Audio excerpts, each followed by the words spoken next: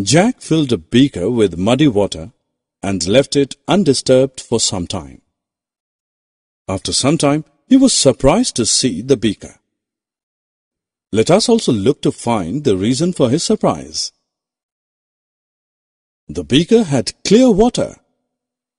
Mud, being heavy, had settled down at the bottom of the beaker, while the water formed the upper layer.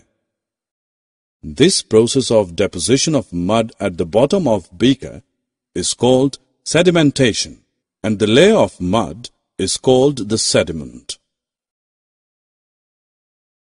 Jack separated the upper layer of water from the mixture by gently pouring the clear water into another beaker without disturbing the sediment. This process of separation of a liquid from the sediment is called decantation. Similarly, there are other separation methods too. Let us discover them in this module.